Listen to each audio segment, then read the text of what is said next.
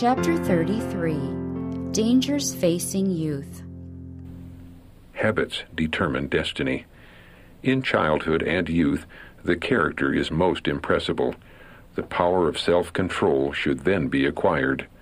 By the fireside and at the family board, influences are exerted whose results are as enduring as eternity. More than any natural endowment, the habits established in early years decide whether a man will be victorious or vanquished in the battle of life. Youth is the sowing time. It determines the character of the harvest for this life and for the life to come. Self-discipline versus self-indulgence. The world is given to self-indulgence. Errors and fables abound. Satan's snares for destroying souls are multiplied. All who would perfect holiness in the fear of God must learn the lessons of temperance and self-control. The appetites and passions must be held in subjection to the higher powers of the mind. This self-discipline is essential to that mental strength and spiritual insight which will enable us to understand and to practice the sacred truths of God's Word. For this reason, temperance finds its place in the work of preparation for Christ's second coming. Quit yourselves like men. Be strong. Young men should have broad ideas, wise plans, that they may make the most of their opportunities, catch the inspiration and courage that animated the apostles. John says, I have written unto you, young men, because ye are strong, and the word of God abideth in you, and ye have overcome the wicked one. 1 John chapter 2, verse 14. An elevated standard is presented before the youth, and God is inviting them to come into real service for Him.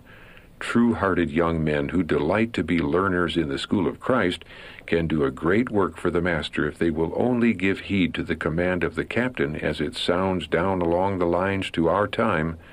Quit you like men, be strong. 1 Corinthians chapter 16, verse 13. Peril of neglecting training and special preparation. Young men who desire to enter the field as ministers, call porters, or canvassers should first receive a suitable degree of mental training as well as a special preparation for their calling. Those who are uneducated, untrained, and unrefined are not prepared to enter a field in which the powerful influences of talent and education combat the truths of God's Word. Neither can they successfully meet the strange forms of error, religious and philosophical combined, to expose which requires a knowledge of scientific as well as scriptural truth. Brilliance, no assurance of success. It is not true that brilliant young men always make the greatest success. How often men of talent and education have been placed in positions of trust and have proved failures.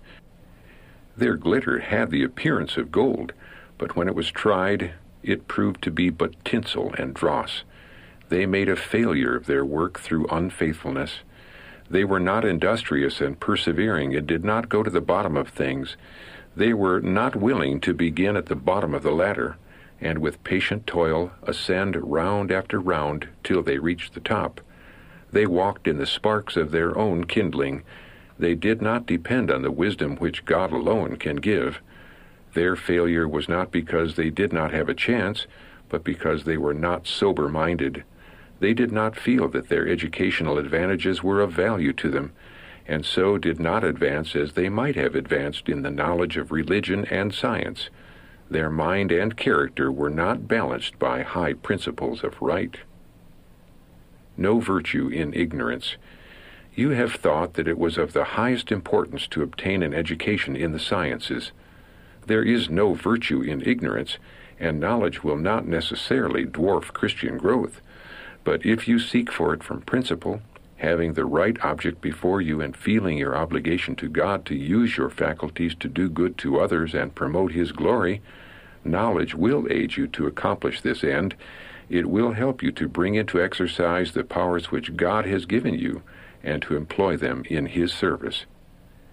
Choosing the side of unbelief. The Word of God will judge every one of us at the last great day. Young men talk about science and are wise above that which is written.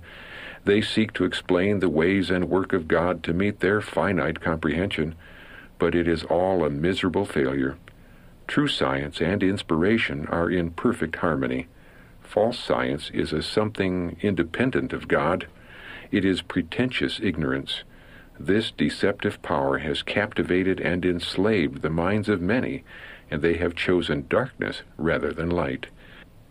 They have taken their position on the side of unbelief, as though it were a virtue and the sign of a great mind to doubt, when it is the sign of a mind too weak and narrow to perceive God in His created works. They could not fathom the mystery of His providence should they study with all their power for a lifetime, and because the works of God cannot be explained by finite minds, Satan brings his sophistry to bear upon them and entangles them in the meshes of unbelief. If these doubting ones will come into close connection with God, He will make His purposes clear to their understanding.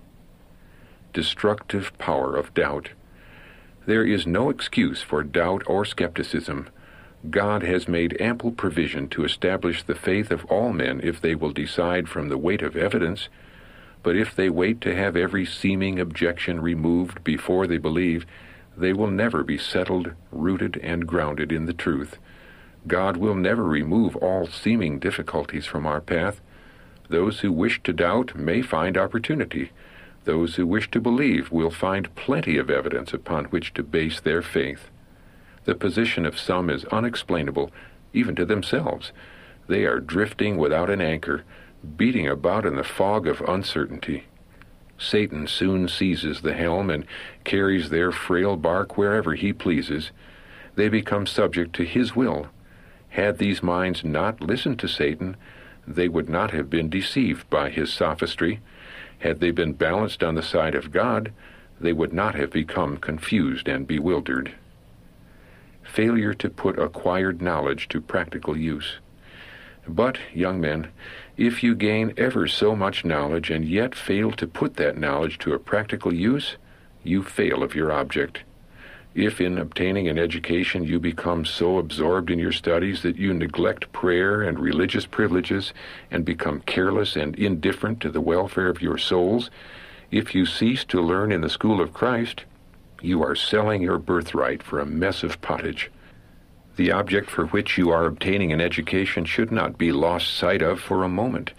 It should be to so develop and direct your faculties that you may be more useful and bless others to the extent of your ability. If by obtaining knowledge you increase your love of yourselves and your inclination to excuse yourselves from bearing responsibilities, you are better without an education. If you love and idolize books and allow them to get between you and your duties, so that you feel a reluctance to leave your studies and your reading to do essential labor that someone must do, you should restrain your desire to study and cultivate a love for doing those things in which you now take no interest. He that is faithful in that which is least will also be faithful in greater things. The evils of physical inaction and excessive mental activity.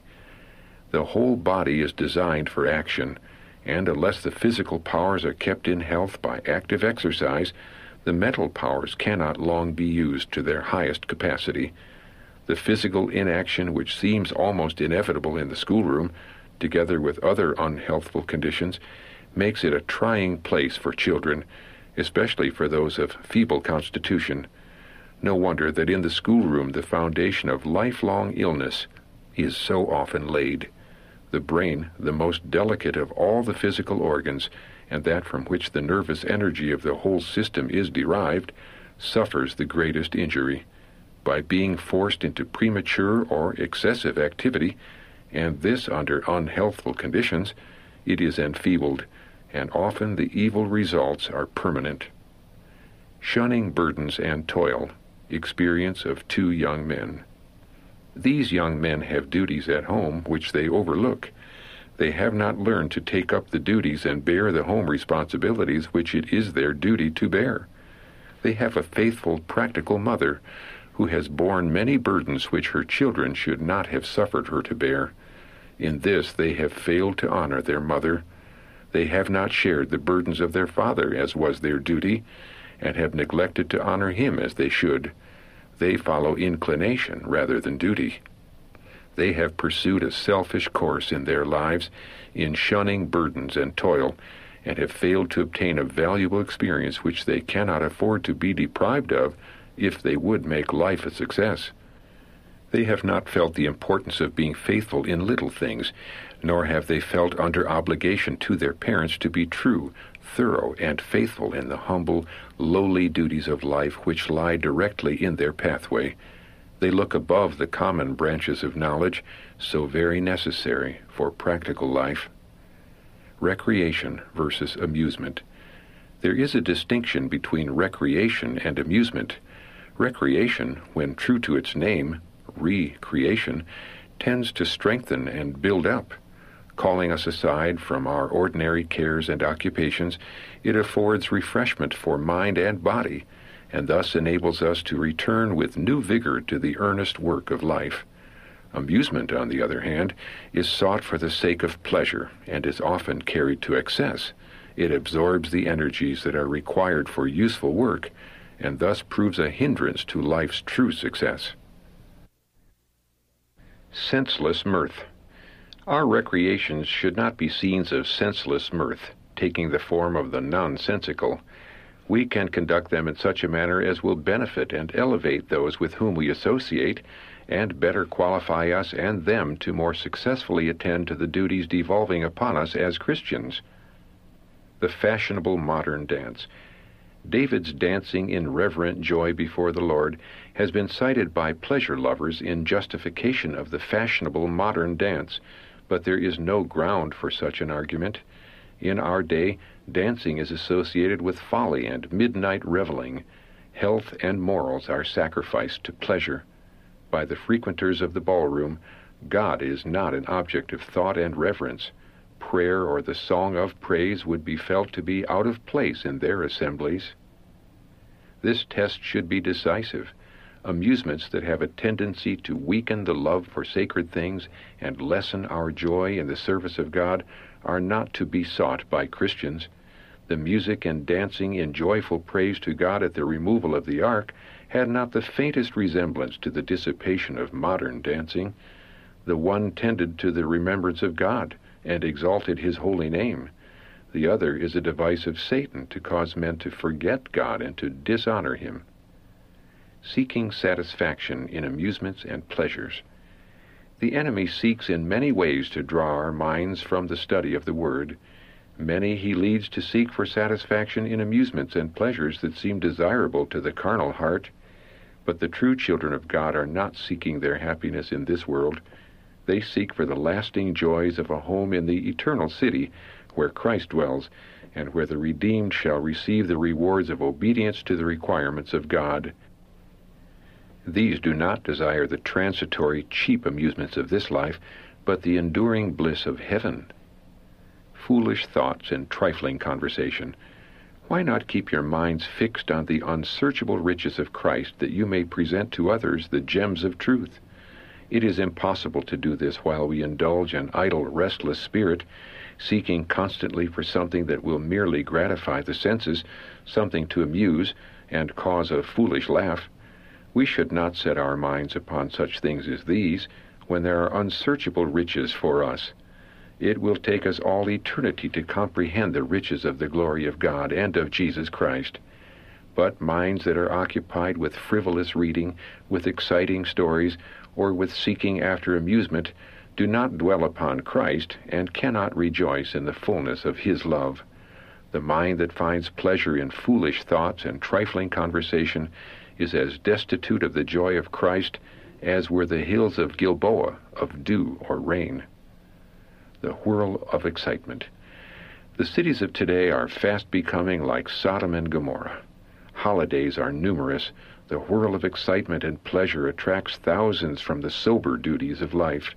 The exciting sports, theater-going, horse racing, gambling, liquor drinking, and reveling stimulate every passion to activity. The youth are swept away by the popular current. Those who learn to love amusement for its own sake open the door to a flood of temptations. They give themselves up to social gaiety and thoughtless mirth. They are led on from one form of dissipation to another, until they lose both the desire and the capacity for a life of usefulness. Their religious aspirations are chilled. Their spiritual life is darkened.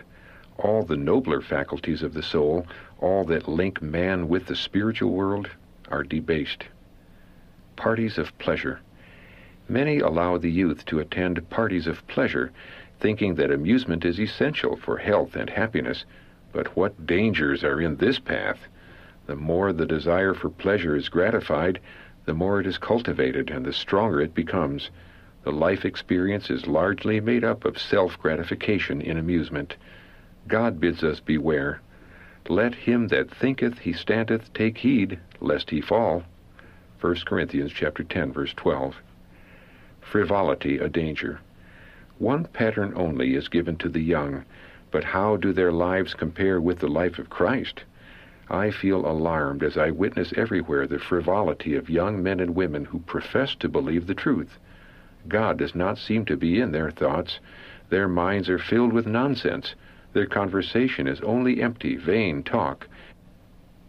They have a keen ear for music, and Satan knows what organs to excite, to animate, engross, and charm the mind so that Christ is not desired. The spiritual longings of the soul for divine knowledge, for a growth in grace, are wanting.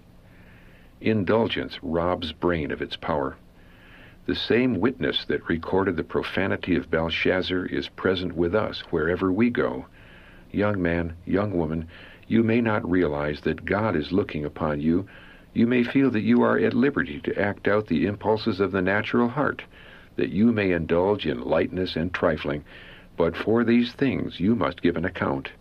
As you sow, you will reap, and if you are taking the foundation from your house, robbing your brain of its nutriment and your nerves of their power by dissipation and indulgence of appetite and passion, you will have an account to render to him who says, I know thy works.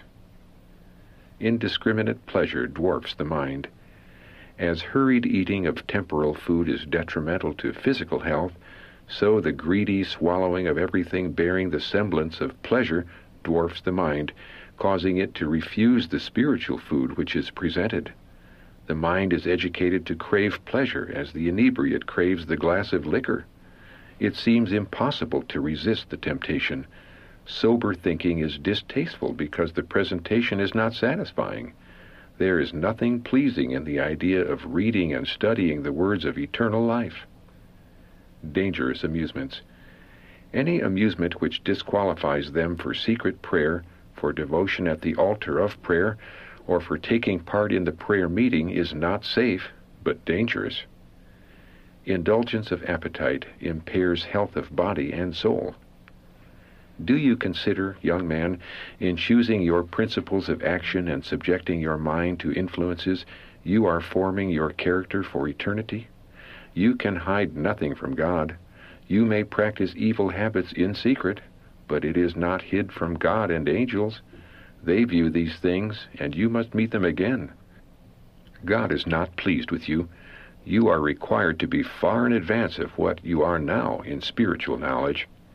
With all the privileges and opportunities that God has granted you, you do not have corresponding works. You owe a duty to others, and a duty imperfectly understood will be imperfectly performed. There will be mistakes and errors that not only will be injurious to yourself, but will help to fasten wrong practices upon others. You have habits of appetite that you indulge to the detriment of the health of the body as well as the soul.